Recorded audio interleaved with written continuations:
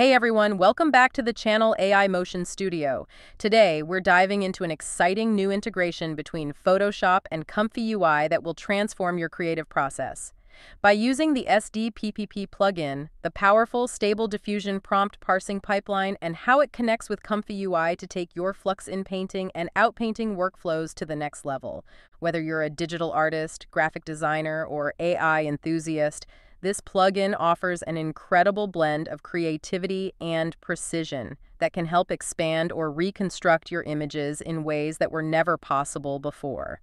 The SD-PPP plugin acts as a bridge between the power of AI models like Stable Diffusion and the flexibility of Photoshop.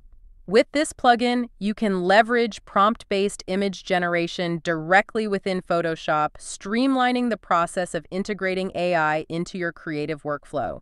It enables complex text-to-image tasks such as outpainting, where you can extend an image, or inpainting, where you repair or replace parts of an image using AI-generated content. Now, combining this plugin with ComfyUI adds a whole new level of control. For those unfamiliar, ComfyUI is a highly customizable node-based interface for Stable Diffusion models. This makes it perfect for complex workflows like inpainting and outpainting because you can control every step of the image generation process, from prompt parsing to image refinement, within an intuitive visual interface. By integrating the SD-PPP plugin with ComfyUI, we're able to create Flux workflows that allow seamless transitions between inpainting and outpainting, opening up endless creative possibilities. To get the workflow, head over to civit.ai and search for AI Motion Studio, where you will find both the inpainting and outpainting we released today. First, let's walk through how to install the SD-PPP plugin. Open ComfyUI Manager and navigate to the Custom Nodes Manager, search for SD-PPP, then click the Install button. After installation, restart ComfyUI by hitting the Restart button. Next, we open ComfyUI again and click the Settings icon, then scroll down until you find the SD-PPP node menu. Here, click Download SD-PPP Photoshop plugin and save it to your computer. For users with Adobe Creative Cloud, just log in and then install the plugin directly. But if you don't have Creative Cloud, don't worry, I'll show you how to install the plugin for free. Head over to ZXPInstaller.com and download the appropriate version for your system, in this case, the Windows version. We save the installer and run the setup, and once installed, we open the application, then drag and drop the SD-PPP plugin into the ZXPInstaller. The plugin will be installed directly into Photoshop. Now, let's check if everything is installed correctly. We open Photoshop, go to the Plugins menu, and look for SD-PPP. Click to connect SD or ComfyUI. Now we copy the ComfyUI local URL and paste it into the plugin to establish the connection between Photoshop and ComfyUI. Now, we'll start with inpainting. We will open two images in Photoshop. The first is the image you want to inpaint, and the second will serve as the reference object for inpainting.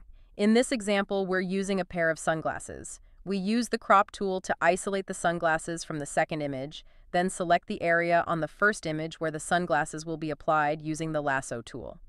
Now, we head over to ComfyUI and load the inpainting workflow. To download this workflow, visit civit.ai by searching for AI Motion Studio. You can find it and download it. Now back to the workflow. Once the workflow is loaded, connect the two images. For the Get Document node, select the main image from Photoshop. For the Get Main Layer node, choose the layer with the inpainted area. For the second Get Document node, connect the cropped sunglasses image. Finally, here we set Layer to send our result to Photoshop to the original document and click Q Prompt. And the inpainted result will appear both in ComfyUI and Photoshop. Now she is wearing a sunglasses. Let's see the result in Photoshop. Not bad. Now, for outpainting, we also open two images again, the main portrait image, which we'll extend, and another landscape image to copy its aspect ratio. With both images opened, we first will highlight and delete the image of the landscape, and we are left with a transparent background.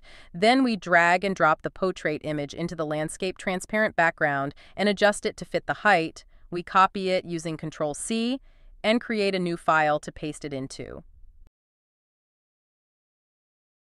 As you can see, we have three files opened. We will close the first image as we do not need that anymore. Next, we load the outpainting workflow in ComfyUI. We set Get Image from Photoshop to the new file and set Send Image to Photoshop to the document with the transparent background. Ensure everything is properly connected, and click Queue Prompt.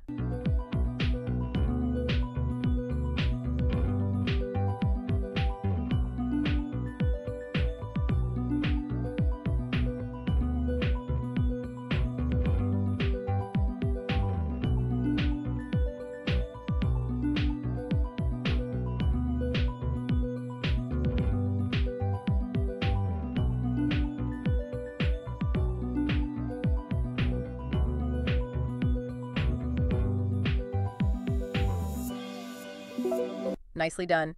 Now let's check the results in Photoshop.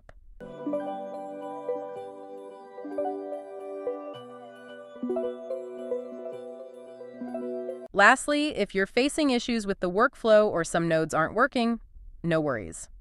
Just head over to the ComfyUI Manager, click on Install Missing Custom Nodes, and hit the Install button. After that, make sure to update everything and restart ComfyUI. This should fix all the node problems. And there you have it. That's a complete overview of the Photoshop plugin to ComfyUI workflow. If you have any questions, drop them in the comments. Be sure to like and subscribe for more tutorials. Thanks for watching, and see you next time.